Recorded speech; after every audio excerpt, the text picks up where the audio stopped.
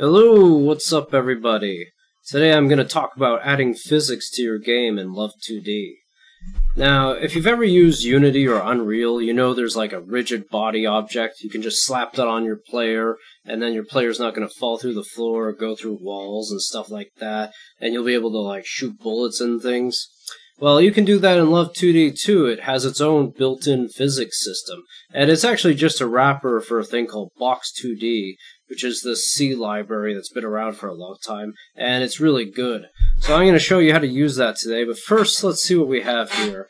We got our player object, which has a position and a texture. We have a crate, which has a position and a texture. We have a wall with a width and a height and a moving platform. Now if you look down here, I'm giving a width and a height to the player as well. So this is getting its width and height from the texture get dimensions. And if you didn't know already, this is how you get a texture's width and height in Love2D. And you can just pass it in to these two values here. So that's going to be very useful for creating our collider shapes later. Now if we look here at the update loop, I'm just moving the player using the keyboard. So when the player presses W, for example, the Y is being updated relative to its own Y, minus the speed times delta time. So we're using delta time for frame rate independence. And if you look here at the draw function, you know, I'm drawing the player's texture based on the player's X and Y. And then the same for the crate, and then I'm drawing rectangles for the wall and moving platform. Okay? So let's turn that on and see how it looks. Okay, so I got my player here. I'm moving with the WASD keys, and he's not going through anything. I mean, of course, right? Because we don't have any physics in our game. So let's add that right now. So how do we add physics? Well, if you've ever used a physics library before, like Bullet or Box, you need something called a world. So I'm going to create that now. Local world equals love.physics.newWorld. And you can set the gravity here. For now, we're not going to have any gravity, so just 0, 0. And if you're wondering, what is this world? Well, that's just going to be the container for all of our physics. So that's going to contain all the rigid bodies, it's going to contain all the colliders, and it's going to update them every frame. It's going to add forces, it's going to add gravity, it's going to check for collisions. So it does pretty much everything for us. But we need to update that. So here in my update function, I'm going to go world update, and we pass in the delta time. That's it. So now our physics system is going to update itself. Great. So we could just run it, but nothing is going to happen because we don't have any rigid bodies. Let's add that now. Let's add one to the player. So player.body, I'm creating a new object, love.physics.newBody. Very easy to remember. Pass in the world, and we're going to pass in the X and Y, so the player's X and the player's Y. Okay, and there's one more thing we need. That's a type. Now, what is the type? It's going to be dynamic. Why dynamic?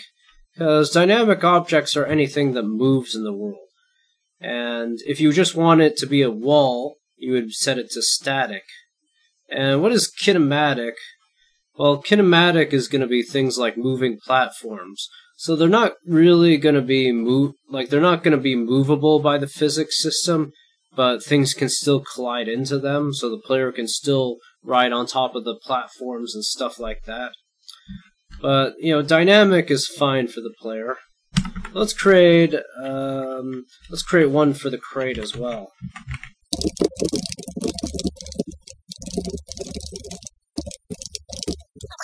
There's one more thing we need, and that's the actual collision shapes. Let's create one for the player.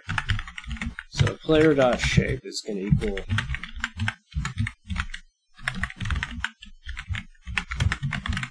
so it's going to be a new rectangle shape. And the width and height, well, we could do the player's width. We have a player's width, and we have a player height.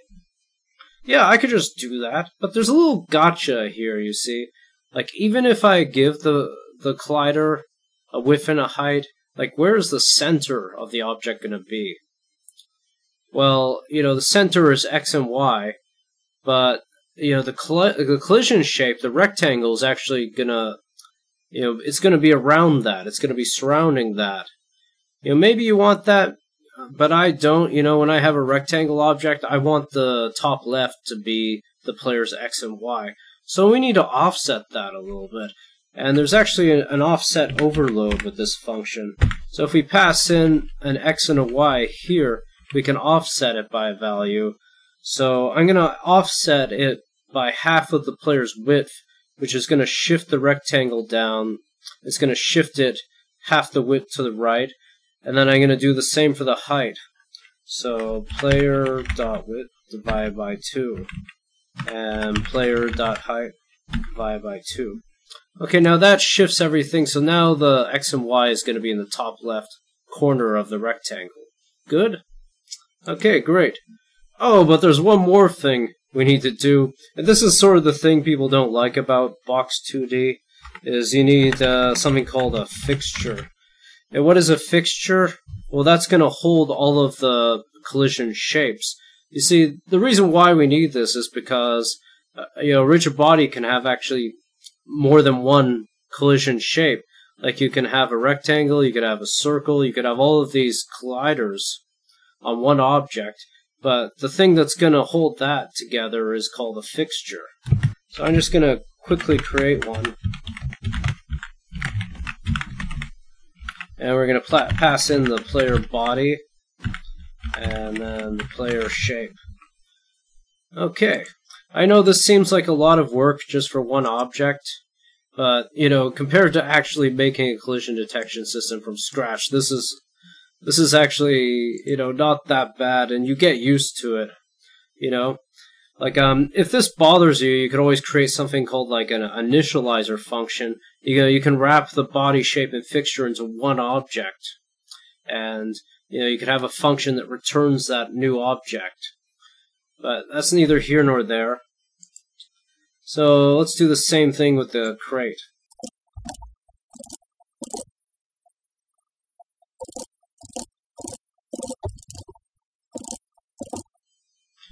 Okay, good. Now we have both of those things.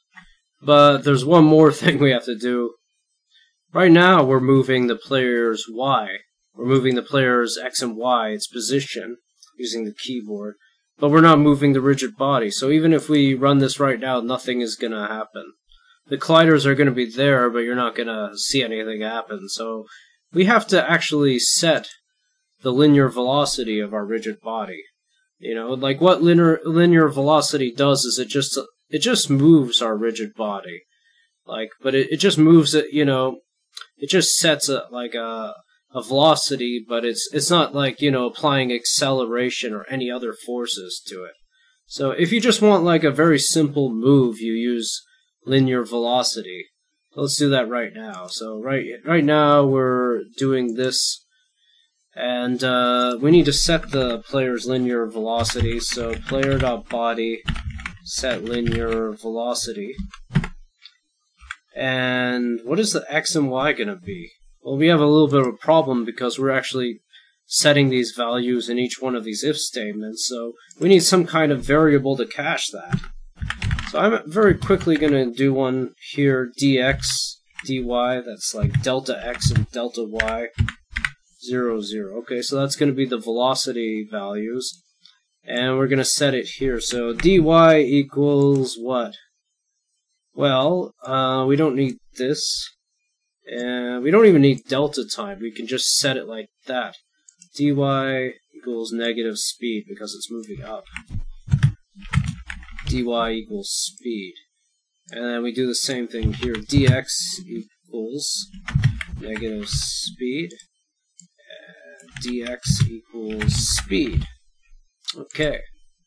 And then we can set dx and dy there. Okay, good. So we're all good to go. Let's run it and see what happens.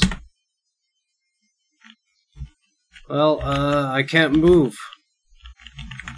Why is that? Have you figured out what's going on right now? Well, I'll give you a hint. We actually are moving the rigid body, but you can't see it. Why?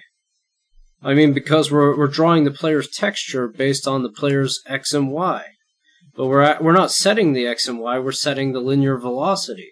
So we actually need to set the rigid body's x and y back into the player.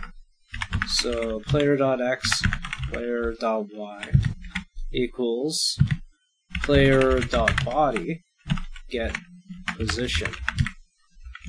Okay. And we got to do the same thing for the crate.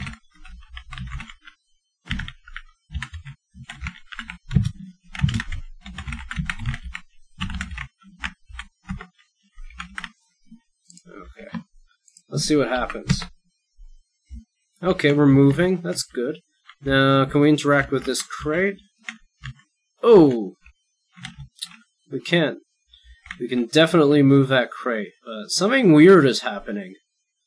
You know, I told you that we're only setting the velocity, but why is the player, why is the player circling around like that? Well, what's actually happening is the player's rotation is moving.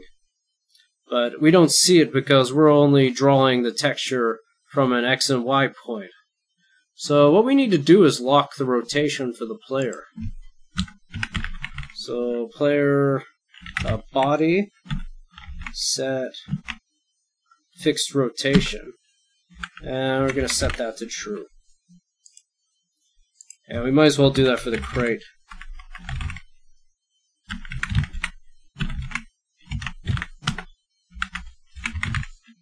Okay, so now it should work fine.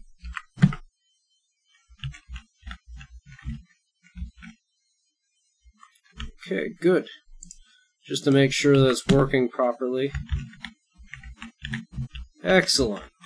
Well, we have physics in our game.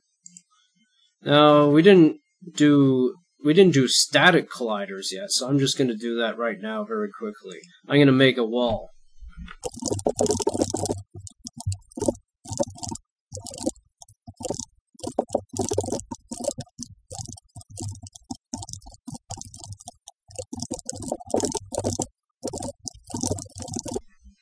Yeah, as you can see, I'm a really sloppy typist.